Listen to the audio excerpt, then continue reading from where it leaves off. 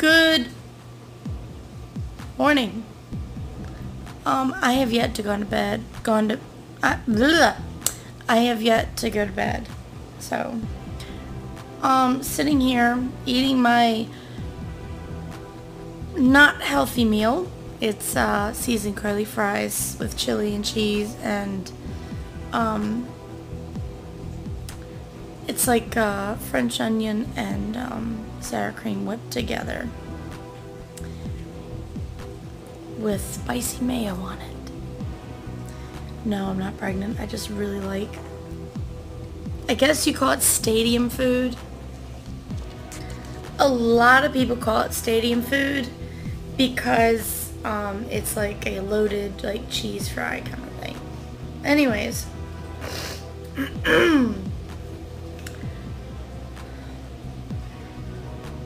I want to talk about what depression is, what it looks like.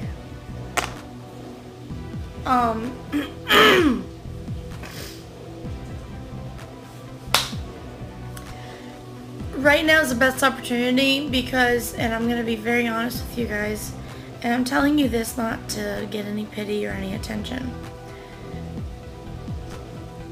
I'm letting y'all know what it looks like because I'm going through it right now. Depression is, you're in the middle of making your loaded cheese fries. And you remember how badly you miss your grandparent or somebody who's not with you anymore.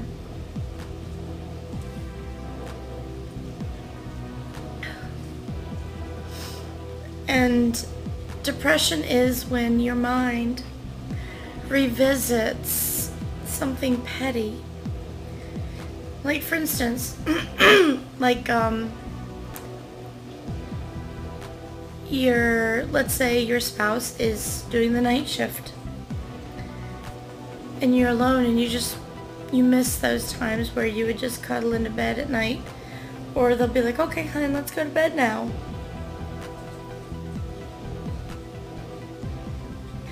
Depression is missing them. Even though you know you're going to see them in the morning, but it still hurts a little bit. But it's okay because you know this is the best job they probably ever had, and you do not want to get in the way of it. Depression is remembering all the people that are not in your life anymore. And depression is missing people that you know are just a phone call away, but you don't want to upset them, and you don't want them to know that you cry because you miss them, even though they say you could just come visit anytime. And the reason why you don't let yourself go and just visit them whenever you want to is because your depression, you want to see them when you're happy. You want to see them when you're at your best. You don't want to taint the source of your happiness or smiles with your depression. And you know what? You can overcome this. It may be a little difficult while you're going through it.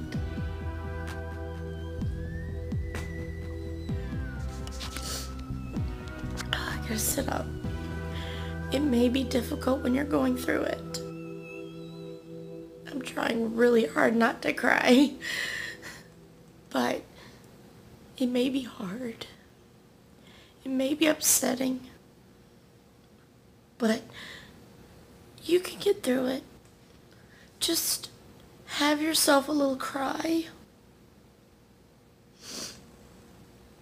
and breathe in, hold it, breathe out, and reassure yourself that everything is going to be okay. Your spouse is going to come home in the morning. Those people that you love and miss that are alive are there and waiting for you to get over yourself. And those people that are gone, even though they're gone, they still live on in your memories, in your thoughts, in your heart.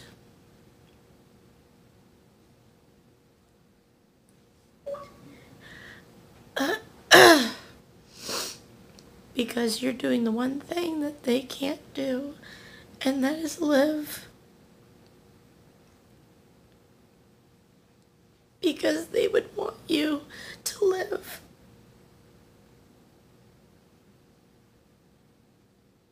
Even though your heart is screaming,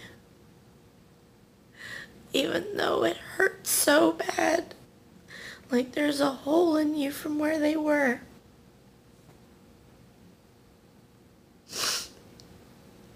It's okay. You're supposed to miss them. You don't ever get over their absence. You don't ever get over. I'm not going to sit here and say that time will heal it. No, it doesn't. Oh, shoot. I'm going to be very honest with you. Time does not heal that. Now, if it was a breakup, yeah, time will heal it. But if that person's dead and they're gone,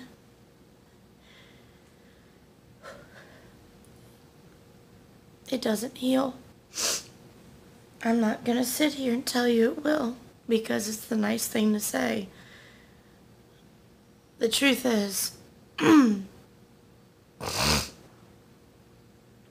get stronger with every passing moment of that pain, that vacancy. You learn to fill it. That space doesn't stay big. It shrinks like it does heal, but it never fully closes.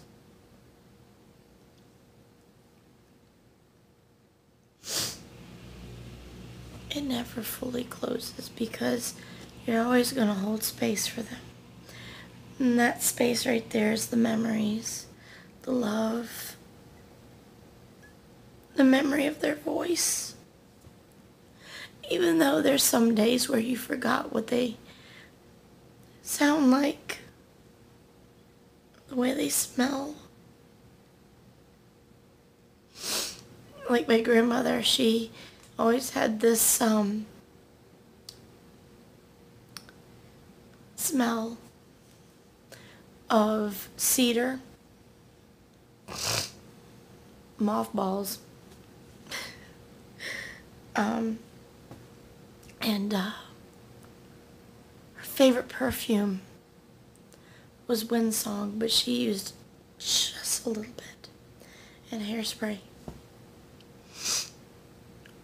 Mix all that together. That was her first.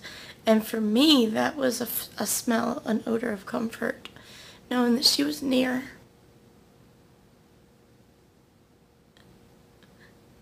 I know we expect our grandparents to pass, but I never got over it. Growing up, I didn't have any friends, and I would call my grandmother every night and just talk to her for hours. She was my first friend.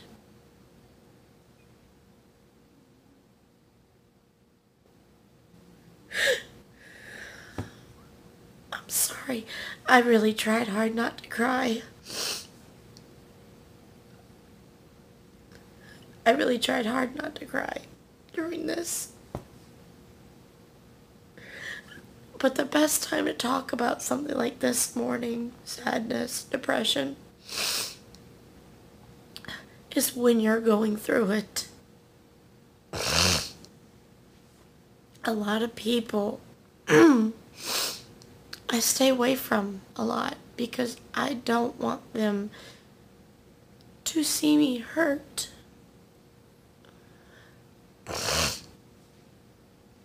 I apologize for this. It's not, but when you cry, don't you get a stuffy nose? The thing is,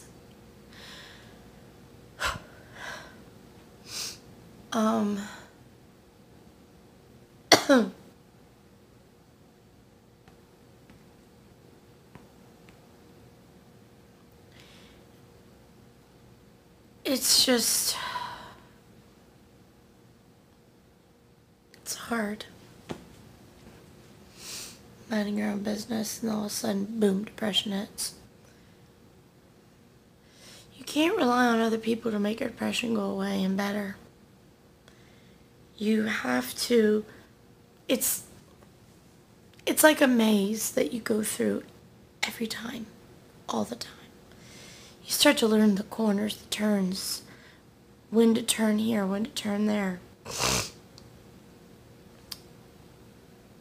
My depression is like a maze that I know very well. I know how to get out of it. I fight it continuously with positivity. Boo-hoo, I'm sad, I miss my grandmother. Well, she wouldn't want you sitting there crying. She wouldn't want you sitting there crying about her. She would want you to remember all the fun and good things that she tried to do for you.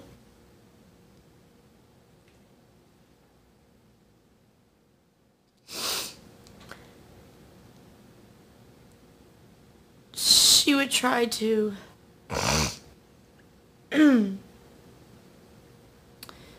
cheer you up, say something funny. Oh, my grandmother had a lot of jokes, and most of them were dirty jokes.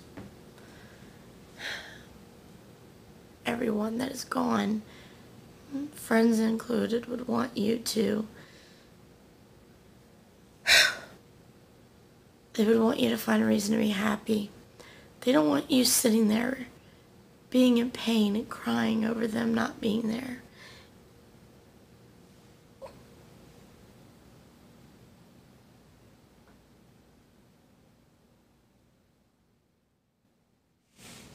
Also, if you have a pet,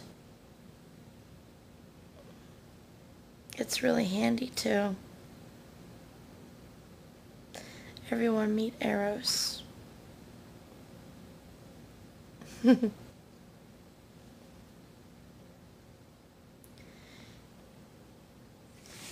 Honestly, I really think he could classify as a emotional support animal, because when I started getting upset, he laid right beside me and he started nuzzling.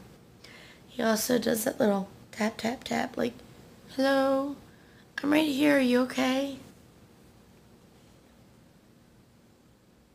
Sweet boy. But, this is what depression looks like. Depression is when your makeup wears off after crying so much. I had makeup on, but it just went down my face. I cleaned that up, though. Depression is, it comes without warning. Sometimes it comes without cause. Depression is someone who works really hard to make someone feel better. And they treat themselves as an afterthought.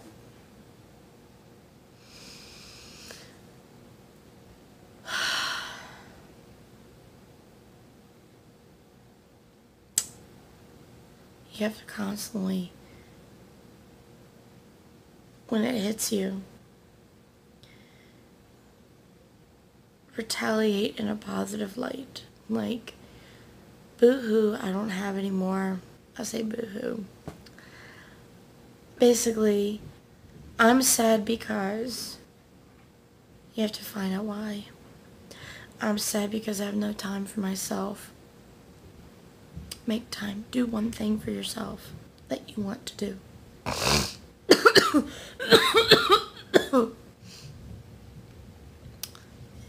Or, I'm sad because I'm broke. Look at your finances. Get rid of some things. Move some things around.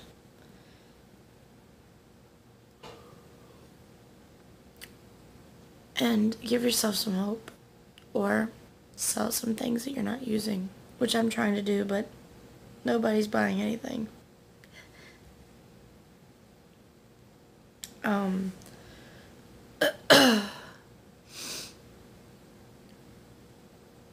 Basically, give yourself hope. Nobody knows your situation better than you do. Sometimes reaching out to a friend or someone you know will help you feel better. Will work.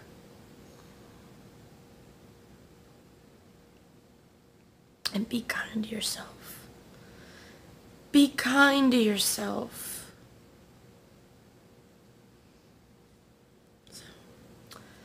Well, venting this out actually made me feel better.